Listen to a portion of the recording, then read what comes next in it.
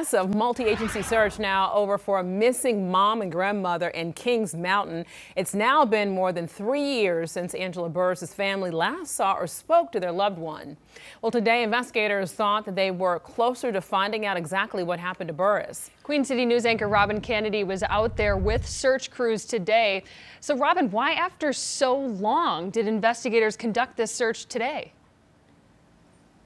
Yeah, Morgan and Alicia, police say they developed some good leads several months ago, but it took a while to coordinate such a large effort as they had today with as many different agencies as they had out there.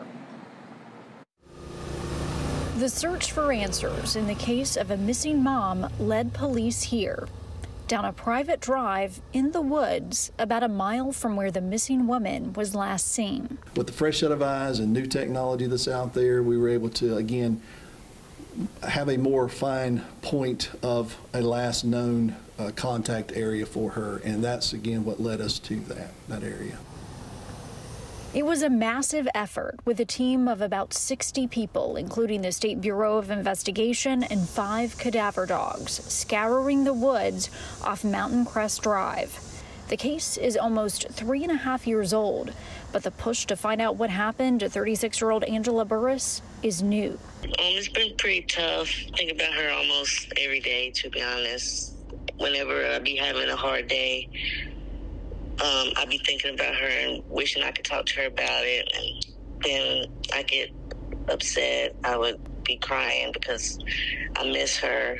Angela's daughter was only 18 years old and had just graduated high school and started college when her mom went missing. It was April 19th, 2021. Angela's aunt says she remembers Angela sitting out by their house with a teddy bear and a bag of clothes, like she was waiting for someone to pick her up. Police say someone reported seeing Angela get into a black car near her home on Lake Montagna Road, and she was never seen again. I had another baby, and I wish she was here to meet him because she would love him. Yeah. It's just been pretty hard. Police didn't find anything from that search of nearly 20 acres Friday, but they say they won't give up. She's always, Miss Burris is always on our minds, and her family as well. Now, police tell us that Angela Burris is presumed dead. However, the case is still classified as a missing persons case.